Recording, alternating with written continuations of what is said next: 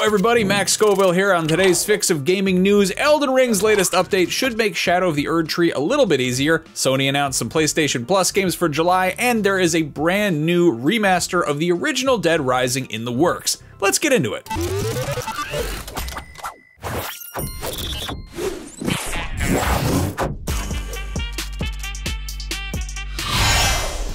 Nobody expected Elden Ring's Shadow of the Erdtree expansion to be easy, but if you're struggling to the point that it's more frustrating than fun, good news, because the first post-launch update will include some balancing tweaks that'll presumably work in the player's favor. Posted on the Bandai Namco blog, the patch notes for update 1.12.2 detail a number of bug fixes, but also some of the changes to gameplay. For starters, the attack and damage negation has been increased for the first half of the maximum amount of blessing enhancements, and the second half will now be more gradual, but the attack and damage negation granted by the final level of blessing enhancements has also been slightly increased. So in other words, it'll be a little bit easier to get good early on, and then once you've gotten as good as possible, you'll be real good.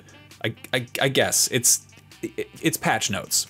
This update also includes some bug fixes, including one issue PC users were having where the ray tracing was turning itself on and then making their rays all traced when they didn't want them traced that much. So now that's not a thing anymore, I guess. I don't know, check your settings. Aside from all that, if there's a particular boss you're hoping would pull their punches a skoonch, or a weapon that doesn't hit quite as hard as you'd like, don't lose hope. The patch notes add that other balance adjustments as well as bug fixes are also planned for a future patch. Breaking news, everybody, they continue to update games after they come out. But in the meantime, if you're stuck, IGN's wiki team has been burning the midnight hefty oil pots, putting up tons of tips, tricks, guides, walkthroughs, maps, and all that good stuff. And hey, if you need a little bit of additional insight, Miyazaki said it's okay to look at guides, just don't get too much insight or you're gonna start seeing things on the side of buildings. Though I guess that only happens in Bloodborne. Hey, speaking of PlayStation games, Sony has revealed the games that'll be available to all tiers of PS Plus subscribers in July, the month that somehow starts next Monday. Jeepers, time flies. For starters, Borderlands 3 will be available for PS4 and PS5, which is smart considering the Borderlands movie is dropping on August 9th. This is technically the fourth game in the Borderlands series since there was a pre-sequel released after 2, but if you've never played any of the Borderlands games, you're still going to be able to figure out what's going on if you jump into the third one first. And by third one, I mean fourth one. If you prefer a game about heavily armored men with missing teeth and knives on their feet battling it out in an icy arena with wooden scythes, well, NHL 24 might be more your speed. That's available for both generations of PlayStation as well. Hockey lore is infamously complex, so if you want to make sense of what's going on in NHL 24's story, you should probably play the first 23 games first, or maybe just watch some VOD video explainer videos.